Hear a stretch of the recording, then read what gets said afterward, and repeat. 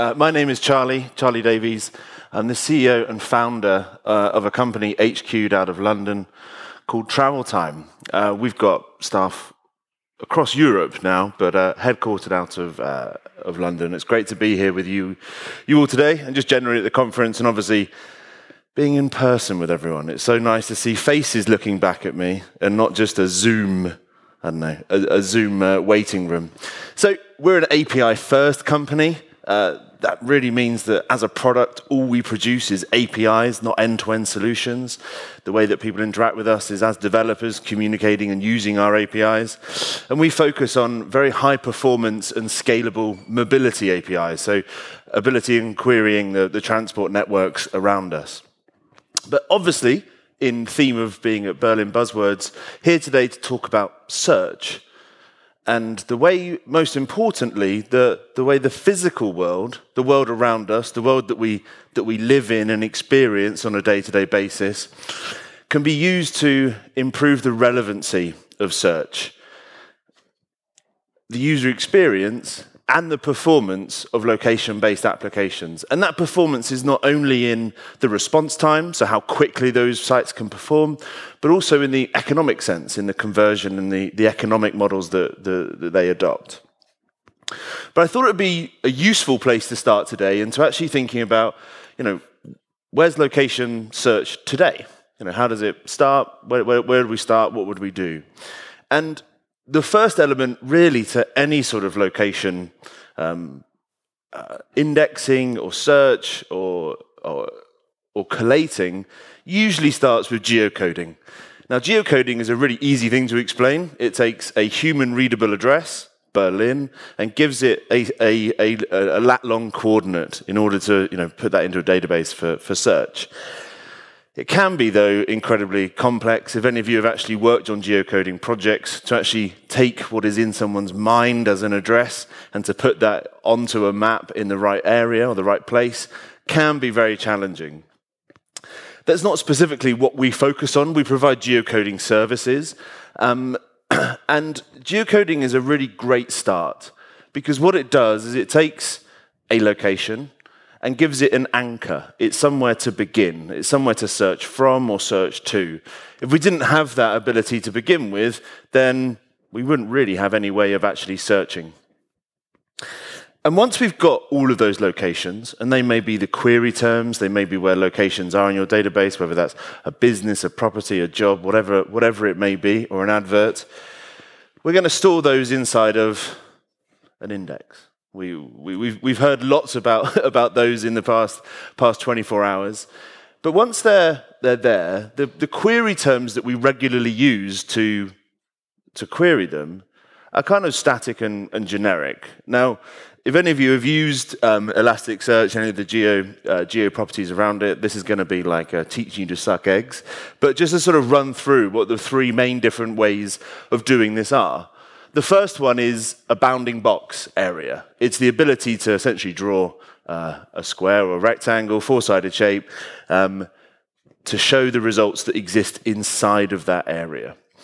It's mainly used on applications and sites where you're moving a visual map around, and there's an ability to update the search as you're moving around. So the waypoints or the icons on that map are going to be automatically updated from the database. The great thing about a bounding box is it's a really, really simple calculation, especially when we treat the world as a completely flat plane. We're just doing the very simple math of figuring out the top left to the bottom right. We then have the wonderful world of polygons. And I'm allowed to say the wonderful world of polygons because there have been occasions where I've dreamt about nothing else than polygons. Polygons, as a definition, they have to have 3 points. If not, it's just a straight line. And they can be used for lots of different things. In terms of where searches have happened before, maybe they're municipalities, like councils or city regions. They can be much more relevant than a bounding box. You can sort of focus in on a specific geographic area. But they don't scale very well. If anyone has actually tried to use complex polygons or even multi-polygons, very computationally expensive and slow. And slowness is really never a good thing. And then there's your friend of mine, the searching of distance, something that all of us have used on countless websites time and time again. It's really simple. It's show me everything within 1 mile, 5 miles, or 10. It's super easy to understand, and it's always completely accurate in the sense that if you were to draw a straight line from where you're searching to where you're going, it's always going to be the same distance away. Yesterday I heard the expression nearest neighbour way more than I ever have before in audio sense. But nearest neighbour to us really very much is the distance actually on the sort of physical sense of the world, not just in the machine learning sense. So you sort of got these three use cases, really. The bounding box that I've run through, really good for those visual elements of, what can I see inside of the area, the view. Maybe it's the mobile real estate view that I'm seeing right there. Polygons used for those municipalities, like I said, could be a borough of London like Camden or Islington, or it could be a city such as Berlin. And also that ability to draw a circle around and then rank the points inside of there by distance. All of these can be and have been and will be over and over again used in building models that are then executed for query time or for push. So highly complex data sets can be manipulated and reduced down to very simple extractions for users to understand in terms of making it relevant to their location. And the really nice thing about all of these, just moving the very complex multi-polygons to one side very, very briefly, is that they're all really fast. If you execute a search for distance or bounding box, the response time that you're seeing is going to be very, very, very minimal.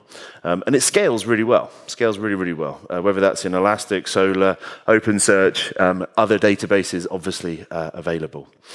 But performance is incredibly important.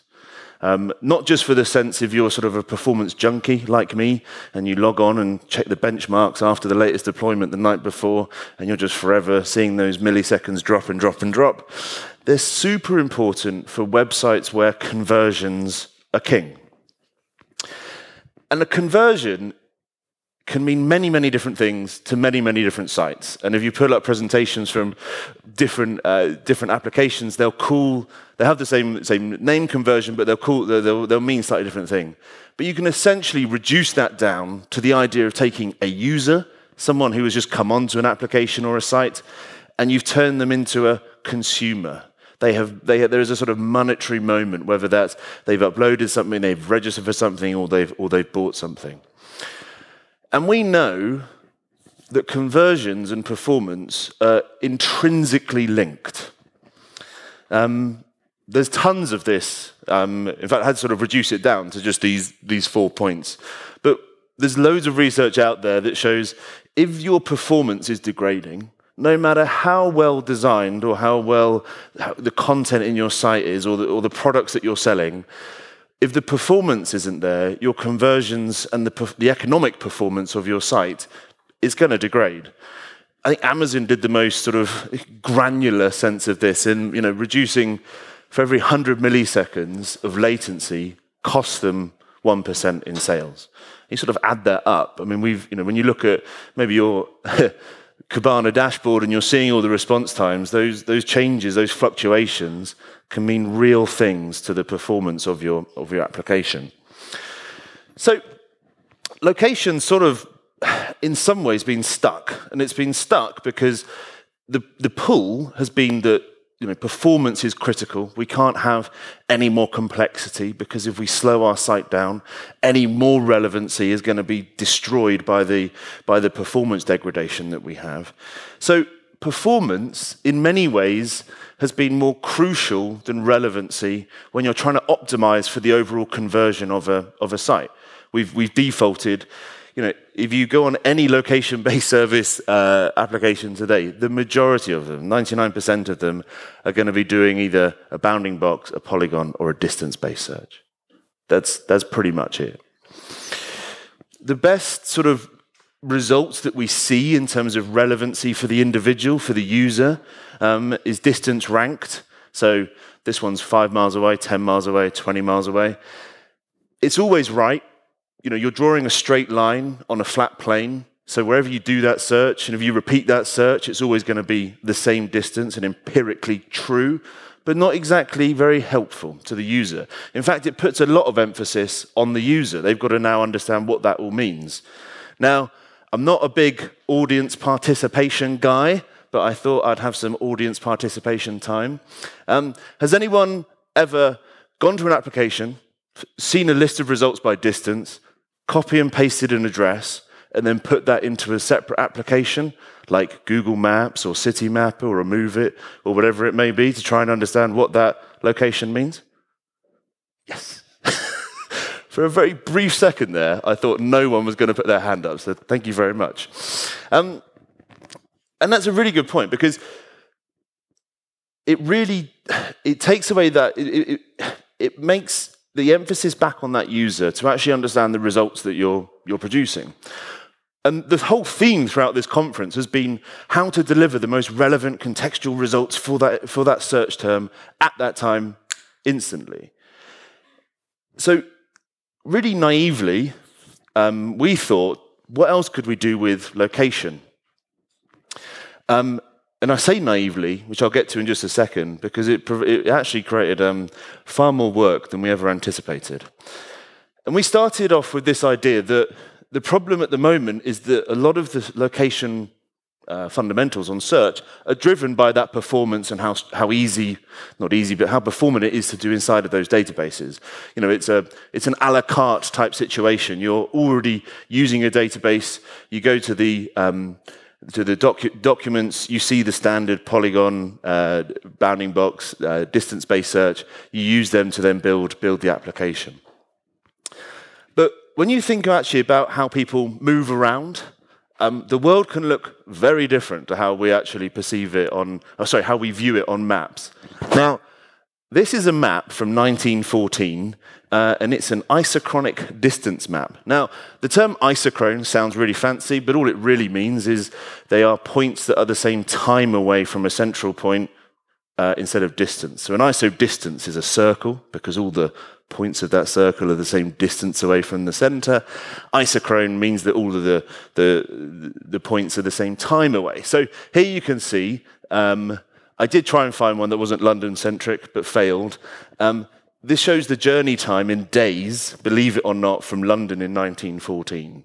So over 40 days to reach Australia. But you can see here that it's actually just a completely different way of looking at the world. And it actually takes into account how you and I use the world around us. Takes into account what we have to do.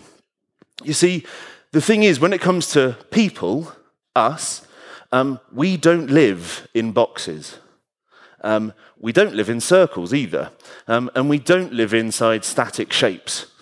You know, we don't just come to the boundary of a city or a municipality and go, "Ooh, that's me. I can't leave," unless you have some sort of criminal past, maybe. But that's sort of by the by and a bit of an edge case that I don't think we can account for. You see, the world around us is an extraordinarily complex thing. We have built from the ground up a very complex ecosystem in which we all inhabit. And there's a huge disconnect at the moment in how we search that world versus how we actually live in that world.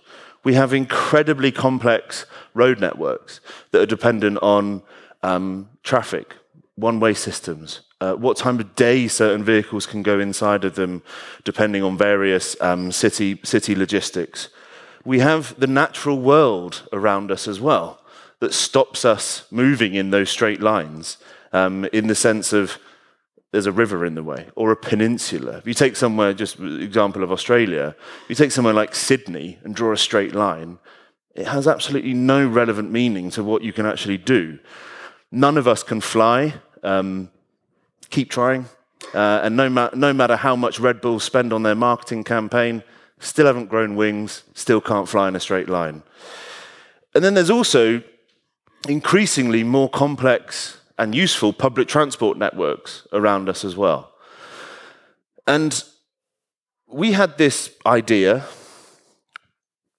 of would it be possible to actually take all of the examples that I just showed you and put them inside of a search engine so that we could actually search using the physical world around us. Because when you search at the moment, the databases have an abstracted view of what the world is. It's essentially a flat plane. We're treating that for query time and performance overall, and then we get our results back to us. So we went to the drawing board. That's the best image I could get, I'm afraid, to show the drawing board, and actually think to ourselves, well, yeah, how would we do this? And naively, we thought that, hey, this must have been solved already. There's loads of mapping services out there. We must be able to collate all these together and then produce a search that essentially reflects how we would use the world around us. Turns out there really isn't. There were some very slow models in the GIS world, so the geospatial world.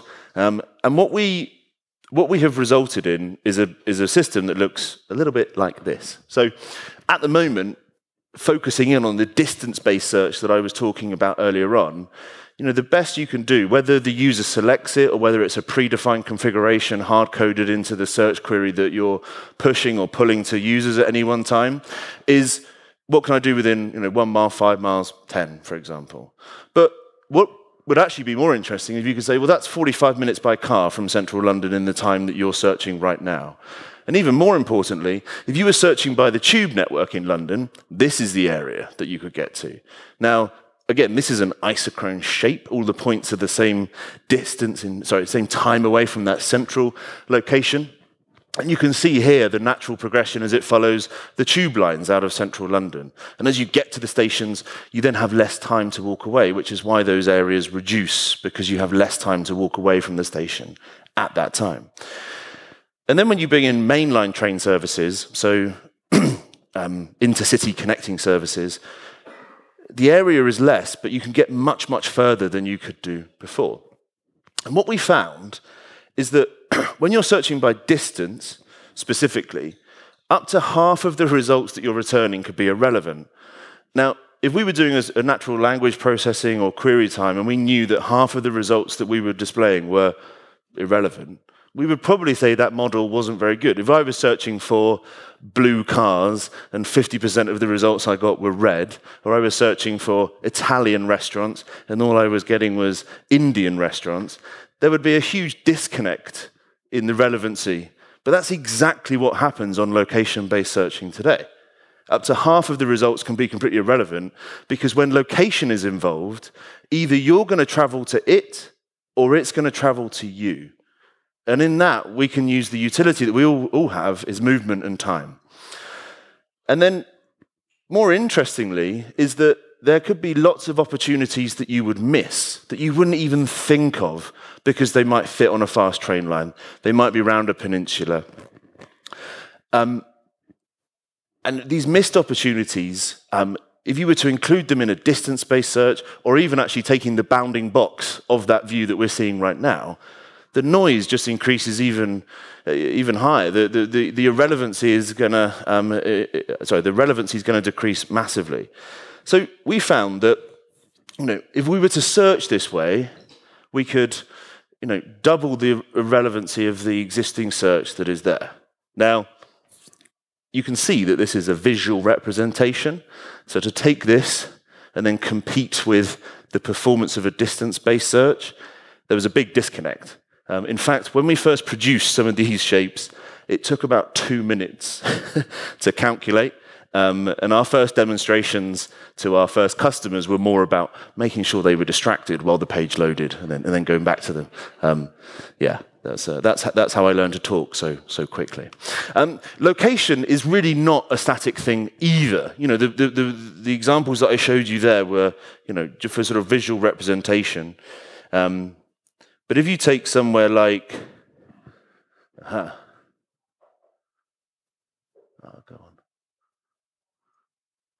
New York, between the hours of 6 and 7 p.m. for the public transport network, it's a living, breathing entity. You might miss a train. get a faster train, and then be able to access a bus. So you can see that when we take into account the real-time, real-life situation of a location, it's not just a circle, it's not just a bounding box, it's not really just a polygon, because that thing just keeps on moving around the whole time. And we also found as well that, what we first thought is, well, let's produce all these isochrone shapes. We could get that to be really fast, and we can produce those and send them over an API. But then we sort of realized that polygons weren't really enough, because if I give you two lists and I say this one is everything within 10 miles and this one is everything within 1 hour, the emphasis is still on you to figure out which one is most meaningful for you. And when it comes to relevancy, all you're really doing is essentially saying, I've got another piece of data that says this is within an hour and this one's within 10 miles. It puts, again, too much emphasis back on the user. And when we got to the multi-polygon searching, we could reduce the complexity down of those polygons, but then you're reducing the accuracy. So what's the point? You're taking a very highly accurate way of searching the world around you and then degrading that to achieve that performance criteria that I was talking about earlier on in terms of how how performance impacts those conversions. And yeah, we could simplify them, but what on earth would be the point in that? And I know, because we've tried it. So we had to come to this conclusion, this idea that we needed an API that could do this. And it seems so simple, but you've got a request and a response, and the request takes into account an origin or a destination. That could be an individual, it could be a business, it could be an event, such as today. And we can send it lots and lots of locations that are relevant for that search. Maybe it's a property search, maybe it's a classified search, maybe it's a hotel search, whatever you're searching for. Maybe it's a delivery search. And then very, very, very quickly, we need to then have a response that gives the travel times to each of those locations based on mode of transport, time of day, all of the things that you can imagine impact that sort of search. And we went through sort of many different iterations of this. None of them as pretty as this, but we did need to move away from the idea that what we weren't doing was taking a list of results that have been optimized by distance or bounding box or a polygon, and then resorting those by time. So if you imagine, you're querying your database, you get your pagination results out, and then each page, if you're just assigning a travel time to each of those results, it's more useful, but all you're really doing is, many A to B routes on a front-end view to make sure that user doesn't have to jump out to another application to understand the results that they're being displayed. So we needed to get to a point where, we could rank and sort millions of locations in milliseconds over an API in real time. And we did it. And it looks simple, but I'm only 21. I mean, I've aged enormously through this process. But this is our Elasticsearch plugin, and either you can query your entire index by your travel time and your travel time limits, but then also you can do your pre-filtering. And in here, we're doing a property-based search, so you could actually go into the core of the index that you've already got, and now you're actually taking all of the results inside of there that are relevant to the individual, to the user or the business, that completely reflects the physical world in which they find themselves in. And we are an API. We're not a whole solution. You wouldn't come to us. We haven't got our own version of Elastic or OpenSearch or Solar or Lucian or whatever. We're a series of APIs. We've done integrations into various different databases and applications, but it's not the whole solution. We leave that to the sort of creativity of our customers, whether that's in modeling, so building models that reflect the physical world, ready for query time. Some companies aren't very happy to begin using our API in the runtime or the query time of all of their applications. So we can actually help them model the existing data they've already got.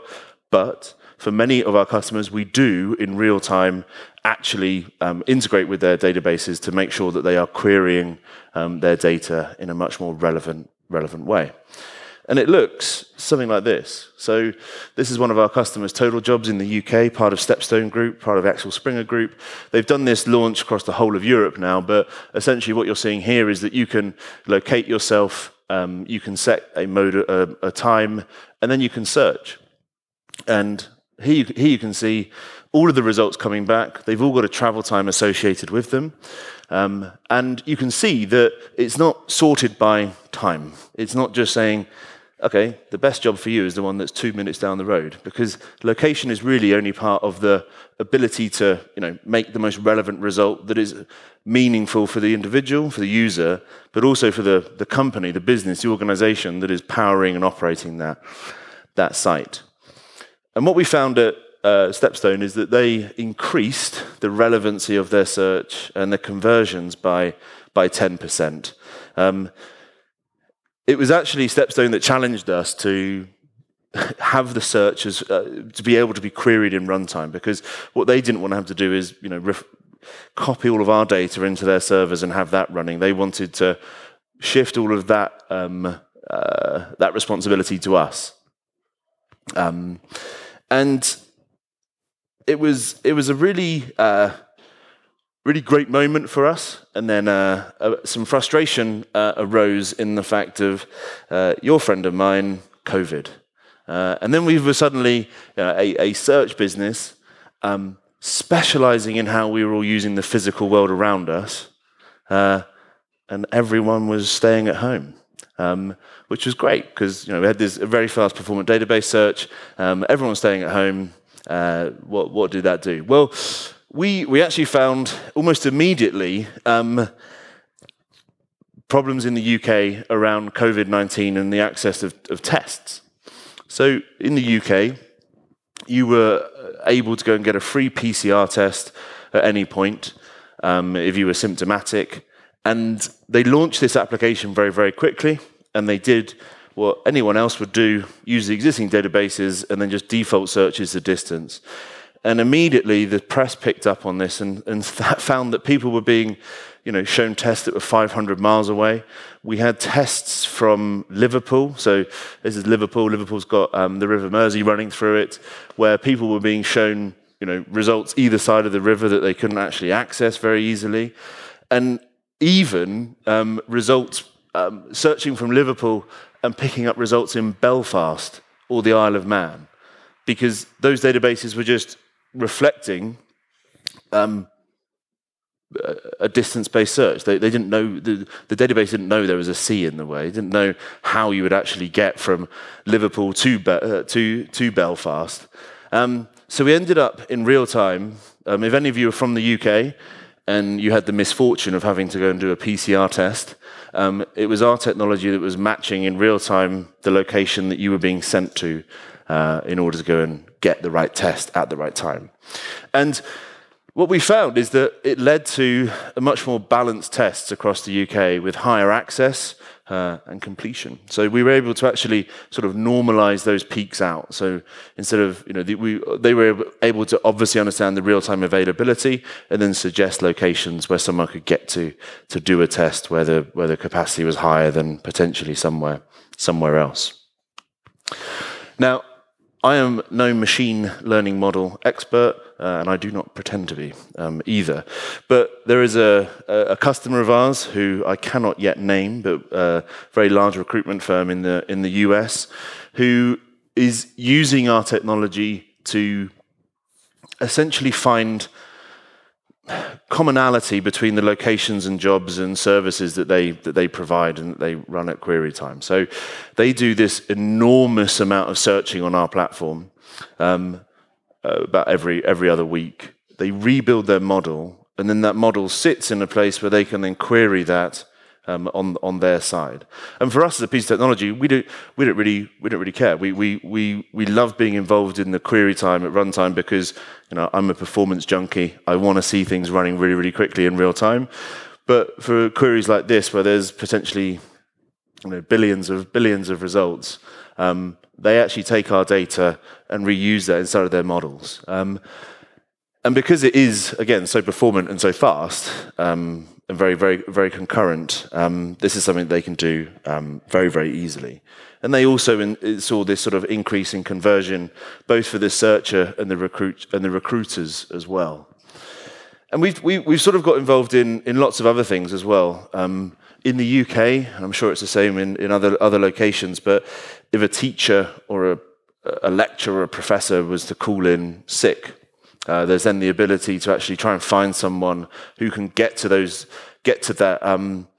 that classroom within a reasonable time, as well as actually predicting the fare cost of that as well. So if you're looking at shift work, we can then actually understand how much it's going to cost for someone to move around. So you can actually take in the whole cost of their search. And this is reflected in Side.co in France that do shift work. So this is sort of incredibly complex searching, where you're searching during various different times of day from various different locations simultaneously, and then actually building up the most relevant shift pattern for someone to make sure, one, that all the shifts are full, but then on the other side, that all of the people looking for work are also employed and have availability. And the flexibility of an API means that we have to stop ourselves developing those end-to-end solutions. You know, we have to exist. We always have to design things in the ability that they will be consumed by a user, but we don't actually ever get to speak to them or talk to them in the sense of, you know, connecting to them virtually. And again, it's COVID related, mainly because, well, you were all here during the past 2 years, that, you know, the New York Times did a piece on actually at the peak of COVID, trying to understand how far everyone in the US was from an emergency room, and then trying to actually understand where areas of deprivation were, to then see how unfair some of the access to healthcare services are. Now, this is a piece of analysis that sits there. It's, you know, it was done in isolation. But when you actually put that into the real world and looking about healthcare and how people can access and use services around them in a fair way, again, there's sort of a limitless sort of idea around it. But as you can see, we called our company Travel Time, right? So we're a bit biased. We're super focused on the ability to search by time. We believe it's a really relevant way of searching, but it's not always the best thing to use. And it's important to remember that. I think it's, you know, there's definitely, when search areas are really small, you know, if you're saying that there's, you know, something 0.1 miles away, I mean, I get it, right? It's close. I don't need to know it's less than a minute away from where I am. And distance can be good enough. You know, there is just by actually understanding locations, having them geocoded correctly, having them searched correctly, can be more than good enough.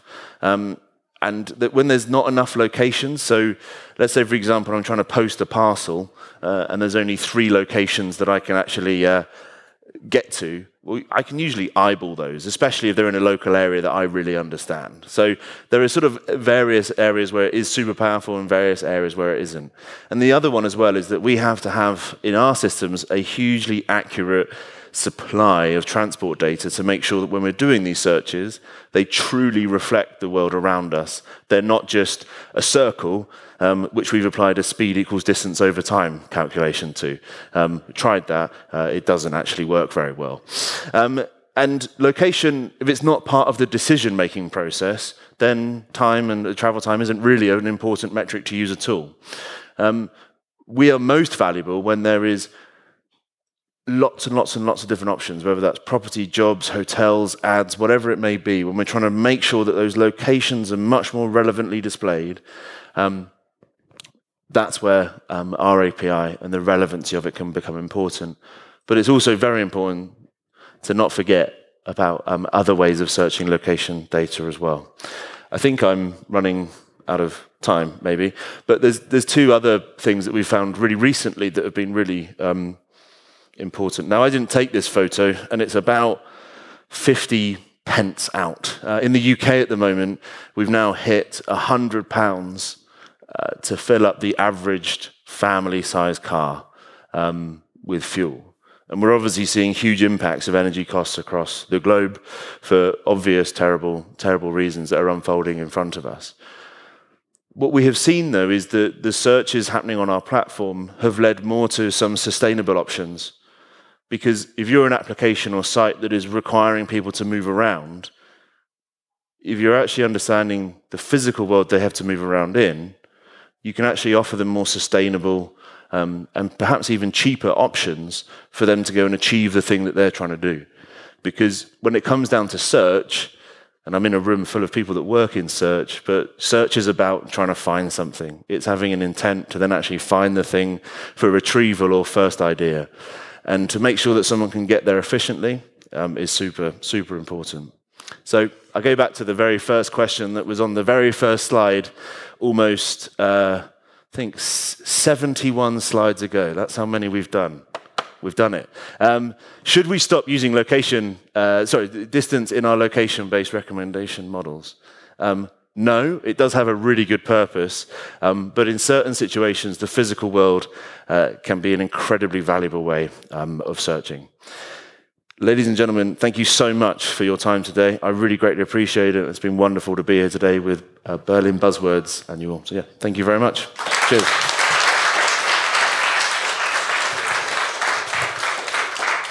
Thank you, Charlie, for the great presentation. Anyone has question?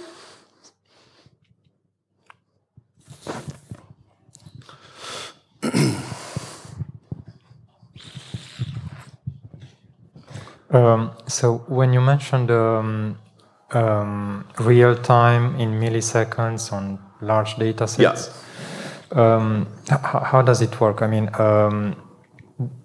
you also have to take into consideration the user.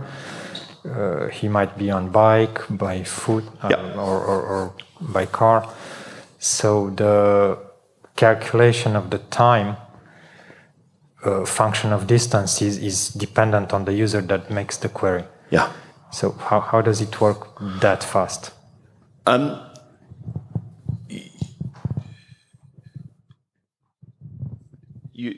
You're right. You have to be. You can't cheat this problem, right? You can't have a big lookup table that is, for example, every zip code to zip code and just produce the result coming back as a way of doing this calculation really quickly. At the core of what we have is an ability to search hundreds of thousands of routes simultaneously, incredibly quickly. So at peak of what we do, we can turn around 100,000 locations in under 100 milliseconds, and that includes the network time. So if you're running any of our SDKs or plugins into Elastic or Solar, you can run those queries. You send over network all of the locations that would be relevant for that search. So for example, if it's a property search, everything that was three bedrooms or lower, or whatever the criteria was for that search. And then in real time, we turn back those results fast enough that there isn't a performance drop-off for the user. And that's the thing that we've cracked. That's the ability to do it very, very quickly, at very high performance, at huge scale. Because you're right, if you do that and it doesn't take into account what they can really do, and you're just cheating by using a circle and speed distance over time or whatever, the results, you might put the unit of time on them, but they won't actually be relevant or accurate to the individual. So every search that comes into our platform takes into account exactly the front door or the true lat long of where that individual or business is, and then searches either from them or back to them. So yeah, Does that answer your question? Yeah, thank you. So we have time. Hi, thanks for the talk. It was very interesting. I was wondering whether, what is the main use case for such an API? Whether this is about more about short distances or relatively short distances, like reachable within 1 hour or so. Or does it also work well with long distances, including hundreds and thousands or thousands of kilometers? So, because obviously, just to complement, obviously the amount of results also rises. Yeah. So we let me try and get this completely right. We don't do any intercontinental search, but we do cross-country searching, and that can scale up to sort of as many hours as the use case is for that search. And then the sort of use cases around those, we don't at the moment do air travel. Air travel in some ways would be somewhat more simplistic because you hope that a plane only has two sort of variables, when it takes off and when it lands, and then you hope nothing happens sort of in between that. But we do sort of, searches from airports or to airports. So for example, if you're trying to optimize a hotel to stay in for this conference, you might already know that you need to be in Berlin, and there's only a certain number of airports you can fly in to do that.